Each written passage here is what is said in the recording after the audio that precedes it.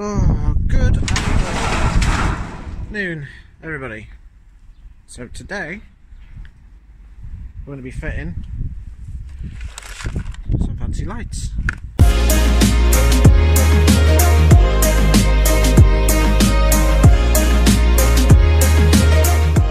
Good afternoon, everybody. My name is Owen and welcome to the channel. Today we're going to be fitting some lights to the car. We've got this edge subwoofer we're going to put in one day, and then we've got all of these lights to put into the car. Oh, it's cold out there. So far I've taken out the glove box and I have removed this panel in here because I'm going to have a USB that is in there, which is this little thing here. So that's going to go in there instead of using that down there, because it doesn't work anymore. But I'm going to do it properly. I'm going to wire it in through the entire car. It's going to go through, let's see if I can show you, through back here. It's going to go under this sort of slit here where the red light is. It's going to come across here into the USB port, which will be here. And that'll save me a lot of time and a lot of effort to try and move things. I might even make it easier by just poking it through there instead of having to protrude it through here to save time. But yeah, that's what I'm doing so far. I've got these tools that are helping me out doing it. I am going to wire a sub one day into the rear speakers, which I did on the Vectra as well. Purely and simply because this screen isn't getting changed for a little while now. So that's the plan on that one. Now, why am I doing this? Well, I miss my lights in the Vectra really. They're quite nice to have in the footwells. And it's also very nice to have hidden wires as well, which I'm going to be doing because it's going to go through the entire car for the dash cam. So my previous wires used to be just hanging out of the glove box all the time, so this is actually going to make life a little bit easier for me also. And also it creates a little bit more space down there, as I never used to have anything there other than the cigarette lighter extension. So let's get to it. Right, so this is the wire that's going into the dash cam. Now, I might be very silly doing this because it's a relatively new car and I'm already fiddling with it. These things have to be done for me to be happy.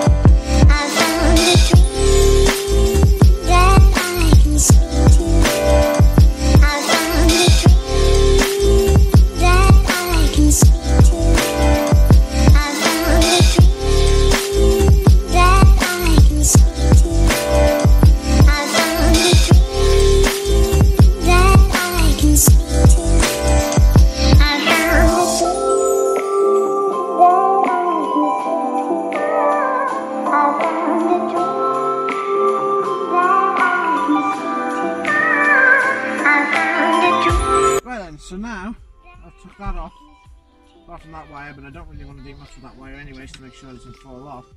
There is a gap right down there, which leads to about here, where I can put this cable for the dash cam. So what I'm going to do is carefully feed that in and grab it from this side. Now I've got it. That should do. Now this is a 3 metre long cable, so I want to make sure that this all fits up to here before I put everything back. So what you're going to want to do is you want to get to these seals. You're going to pull as much of the cable as you can through, enough so that you know it would fit about there. So we're going to leave that there and I'm going to wire this through the seals. That I can speak to. I found a dream that I can speak to.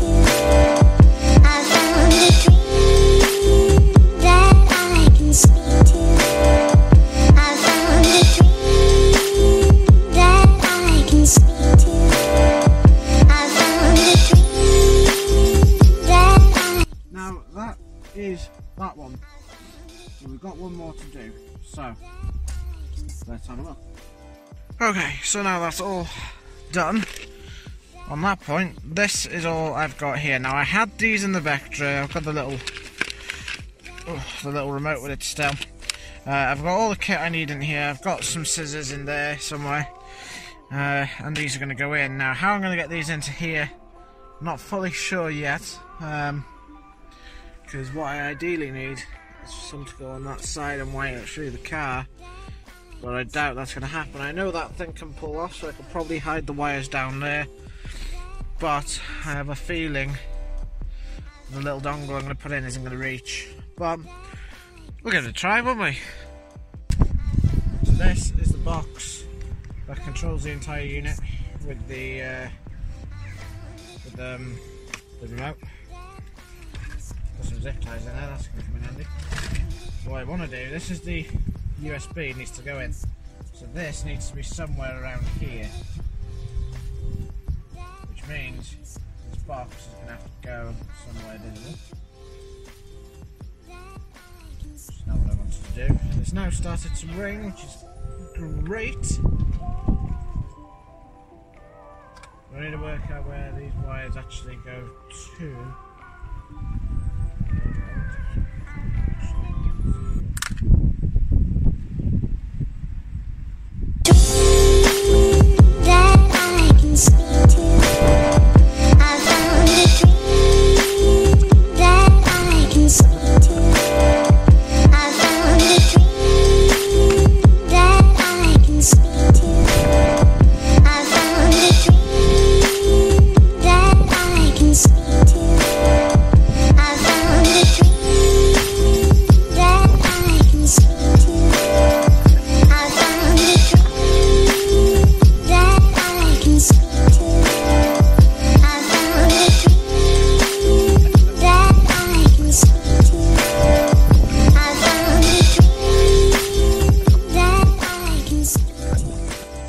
So now everything's back where it is.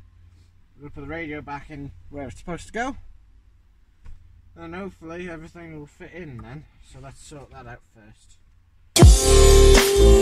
That I can speak to. I found a dream that I can speak to. I found a dream that I can speak to. I found a dream that I can speak to. I found a dream that I can speak to. I found a dream that I can speak to. I found a dream that I can speak to. I found a dream that I can speak to.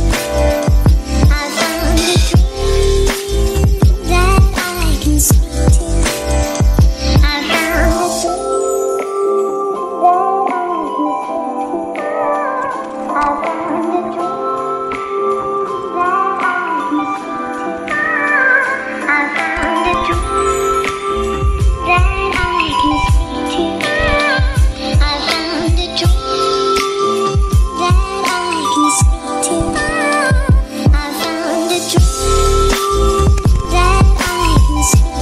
a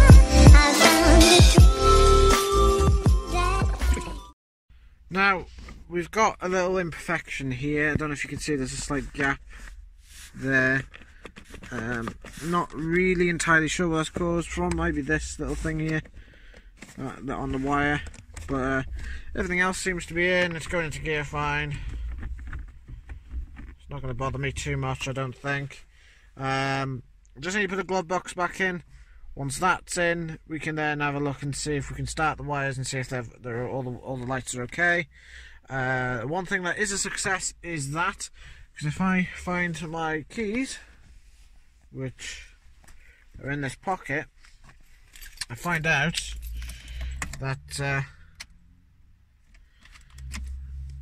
first of all, the lights actually do turn on, and the dash cam works too. So that is a great success. It saves us time, saves us a lot of space down here, even though it's a little bit wobbly. but once I take everything out, that could be okay. There's another thing, there's a slight gap down there. That isn't going to bother me too much because everything else works. So we've got that works. Check the fans. Everything works.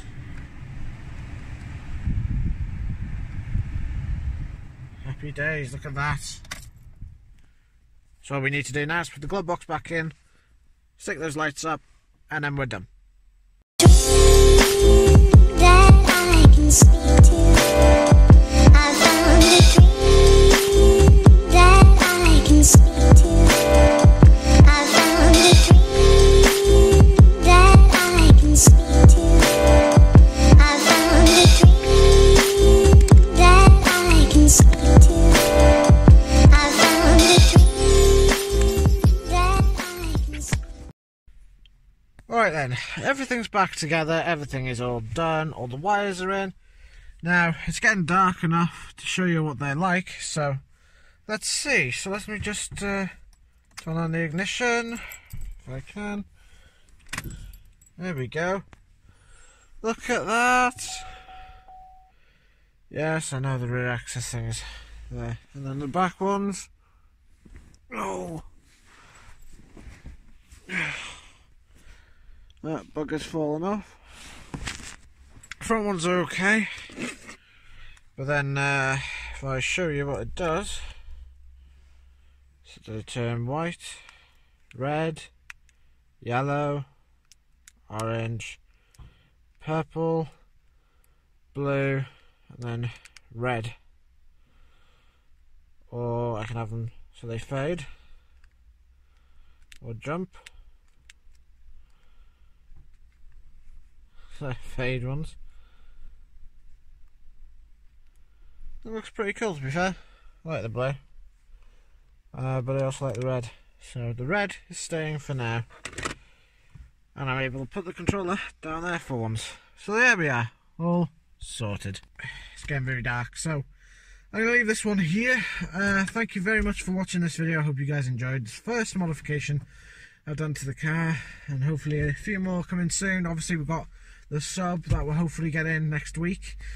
But other than that, we're all sorted for this one, guys. So thank you very much for watching. Hope you guys enjoyed. Please leave a like and subscribe if you haven't, and click the bell icon at the top of the screen if you want to watch more. So thank you very much for watching once again, and I'll see you in the next one. Bye bye, guys.